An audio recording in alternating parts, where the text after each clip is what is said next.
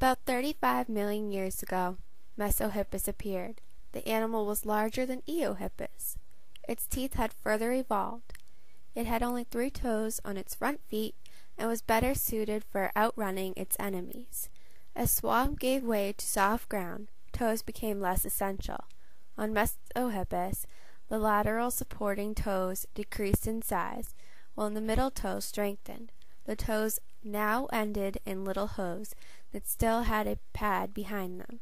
In both Europe and North America, these browsing horses became extinct about 7 million years ago.